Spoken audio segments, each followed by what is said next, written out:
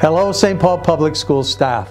My name is John Thein, and I am serving as your interim superintendent.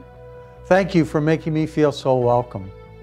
If you were here the last time I was interim, I look forward to reconnecting with you again. I'm equally excited to get to know the many new people across our 68 schools and departments. I know you are busy getting ready to begin the 24-25 school year. You may be surprised to learn that I've had a few first days of school in my lifetime, but that does not make this one any less exciting. The beginning of the school year is one of the most joyous times of the year. Everything is new, everyone is smiling, and walking through the doors means entering a world of endless possibilities.